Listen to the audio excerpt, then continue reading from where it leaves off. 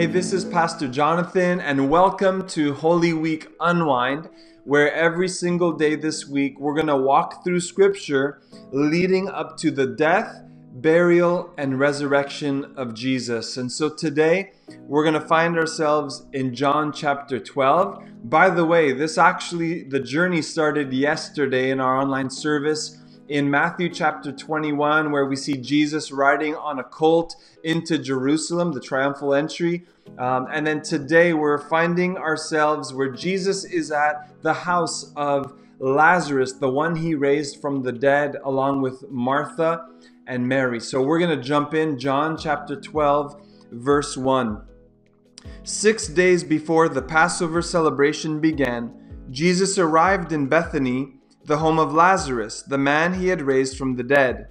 A dinner was prepared in Jesus' honor. Martha served, and Lazarus was among those who ate with him.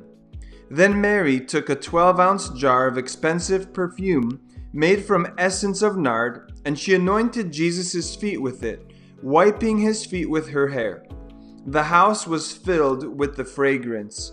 But Judas Iscariot, the disciple who would soon betray him, said, "That perfume was worth a year's wages. It should have been sold and the money given to the poor." Not that he cared for the poor. He was a thief, and since he was in charge of the disciples' money, he often stole some for himself. And Jesus replied, "Leave her alone. She did this in preparation for my burial. You will always have the poor among you, but you will not always have me." When all the people heard of Jesus' arrival, they flocked to see him and also to see Lazarus, the man Jesus had raised from the dead. Then the leading priests decided to kill Lazarus too, for it was because of him that many of the people had deserted them and believed in Jesus. Two quick things I just want to draw attention to. One is Judas, right?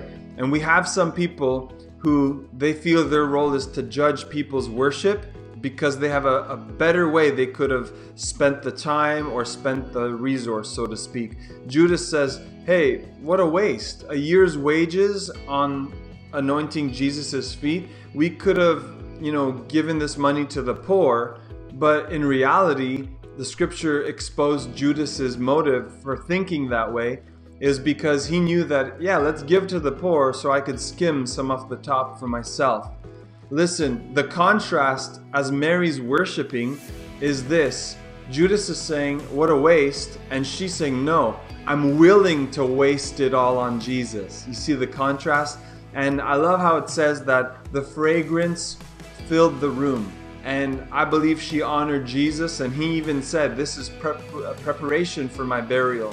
And so they probably didn't even conceive what he was talking about. But I love Mary's willingness to pour it all out on Jesus. Nothing is wasted when we're pouring it all out to Jesus. So I just want to encourage you this week as we walk through Scripture, make time to worship God, to lay at His feet, to give Him your all and to give Him your everything.